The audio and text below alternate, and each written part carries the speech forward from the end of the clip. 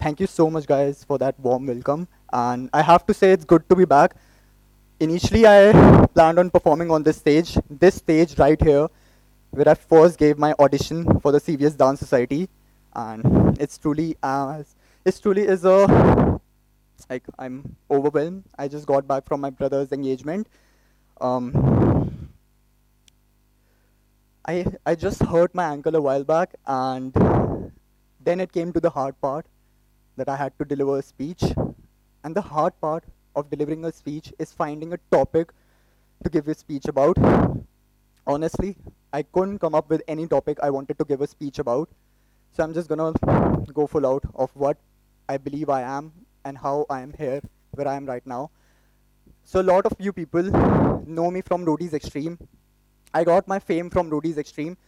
So a lot of people, let's call them fans, they come to me and they say, "We love you on the Roadies journey." But a far more number of people come to me and they say, "After watching your Instagram stories, your workout regime, we started doing our own workout," which for me is a bigger and much more better thing than just being on roadies. Not that I disrespected, but yeah, my main purpose on being on roadies or any national platform was to do this thing, which is calisthenics, and promote it. I don't know how much of you guys know about calisthenics, but I'm gonna talk more about it. Calisthenics is basically body weight exercises using your own body weight. Unfortunately, I couldn't perform, but you'll have an idea of what I do, maybe in the next TEDxCVS. Um, so what I'm gonna talk about right now is a thing which hit me that a lot of you guys must be in college right now. And if there was one thing, if I was in your shoes right now, what would have been that speaker would have told me that one thing that would change my life after this 15-minute seminar? I'm gonna discuss on that. And the topic for my speech today, would be finding your passion. Now the thing about finding your passion, the hardest thing about finding your passion is finding your passion. It's like, what's that one thing that's gonna strike me right now, which I'm gonna be wanting to do for the remaining life? So what we're gonna do right now is we're gonna follow this 3 simple step process, and hopefully by the end of this 15-minute seminar, you guys will have a skill you want to pursue as your passion. So we're gonna do this exercise. I'm gonna give you guys 10 seconds. Just think of a skill you think you're good at. You need not be the best out there, but you think you're good at and you have a natural inclination towards this skill. And yeah, please don't think of a hobby. Like, I also like playing football, but I wouldn't play it for 8 hours at a stretch. So think of a skill you think you're good at and you will be comfortable pursuing it 8 hours per week, per year. Take your 10 seconds and think of a skill you would want to pursue for longer hours. Take your 10 seconds.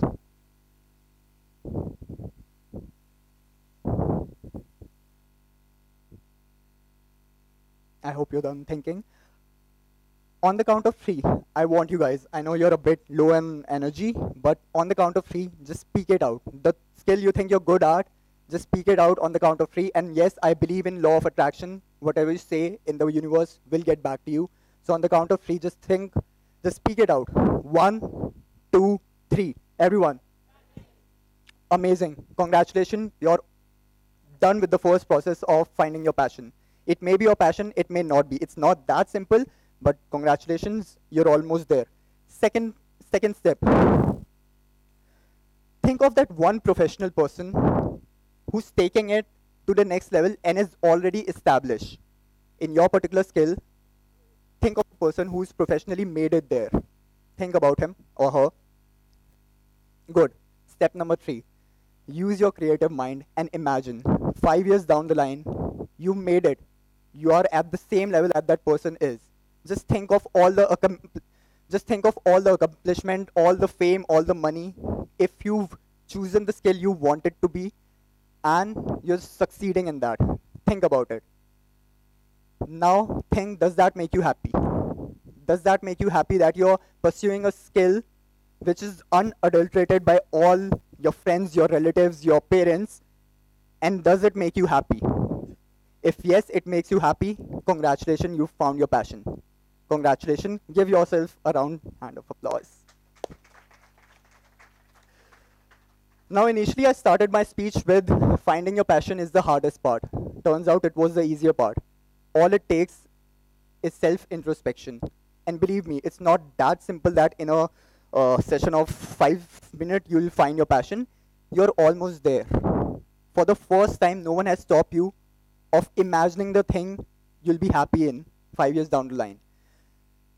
When you found your passion, obviously it's going to take a lot of hard work, and maybe it's not the passion is like a feeling, it might change in a year or so. But this age, 20 to 25, even after that, but this age is the age which you can take the maximum risk in your life. You can take maximum risk in your life. So suppose this passion which you've just thought about, you decide on quitting it by 22. It's okay. A lot of people I knew back in the college days right here were going for placement cell and thinking of, okay, I should do a internship in KPMG, in Deloitte, the big four. Nothing is bad with that. Like, there are dream places to be, but did you want to do them? Or it's just that, okay, my friend is doing them, so I should do it as well.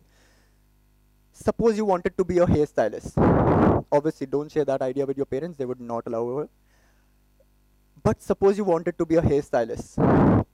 Before you could do the second and third process of thinking of a person who's made it and thinking of how much it would make you happy, there were a lot of these people, let's call them doubters, or let's just call them experienced people, who are not wanting bad for you, who are not wanting you to stop chasing your passion, but they've been through some conventional things of how things work. What would get you more fruitful future, a stable job. But you understand this thing, salary after a while, it would get you happiness. Money does buy you happiness. Don't think 5 years down the line, think 30 years down the line. You've got a job, good package, and you're working Monday to Saturday, doing something you got satisfied with and not what you actually wanted. So I pray you, first, don't avoid, but yes, do avoid these doubters. Let all the information come from one end and just, okay, I got you, I respect you, but I'm going to take this 1 year or maybe two, or for someone it would be more than 2 years, to just chase that one skill which you while sleeping at night self-introspected and yeah, I should try this. There's this term, there's this 5-letter word, it's called scope. It's called scope. Now a lot of people might think this word is an opportunity. In my perspective, it's a distraction.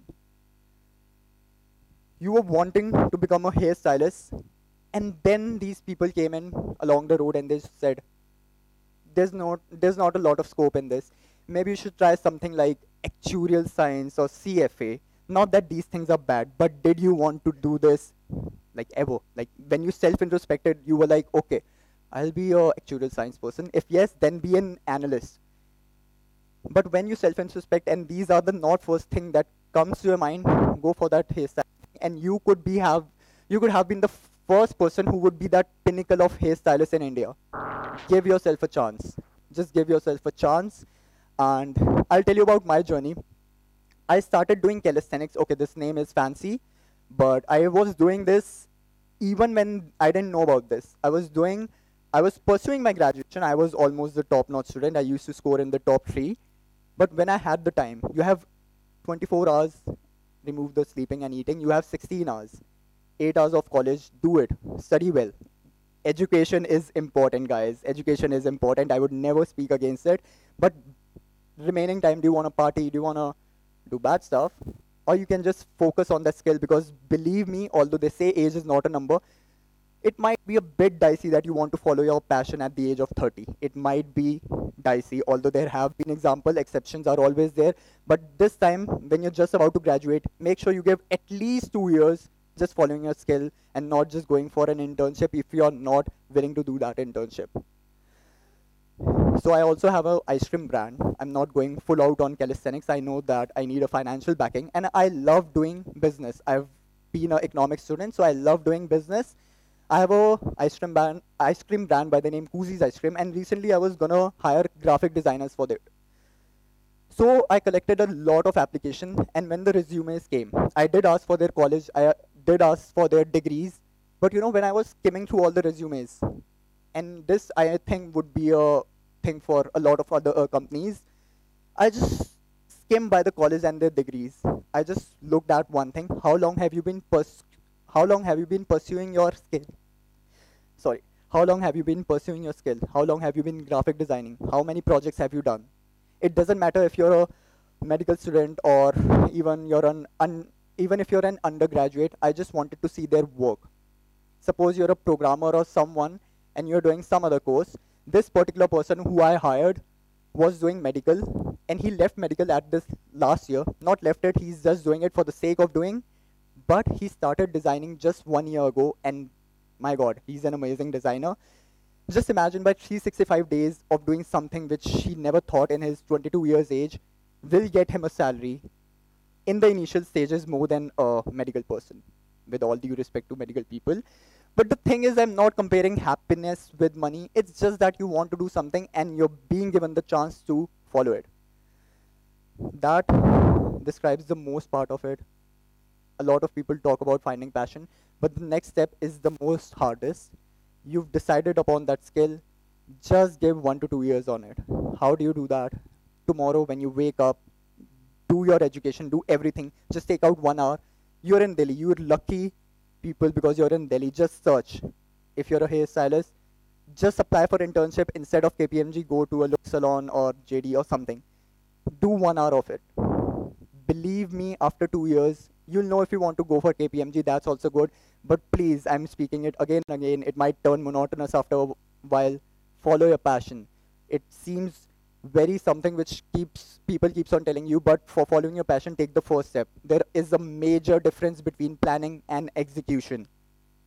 Usually we watch a lot of movies and we're like inspired. We watch Zindagi Na Milegi Dobara. Raise of hands, how many of you guys have seen Zindagi Na Milegi Dobara? That was such a amazing thing which scriptwriters wrote for Katrina Kaif. Seize the day. You don't know if you're going to be cooking 40 years after all that. After I'm done with the speech, even if one of you guys start with your skill tomorrow, like, okay, if I'm a photographer, let's just do a short course. And a lot of people in Delhi want to make money, they'll have short courses for you. Just don't wait for that one more person, your friend who said that he also will join. I think you have some time before your exams. Seize these 2 months and do something for yourself, do something for your passion. Don't think 5 years down the line if there would be scope in this. Just think 30 years down the line, would I be happy? That's a wrap. Thank you.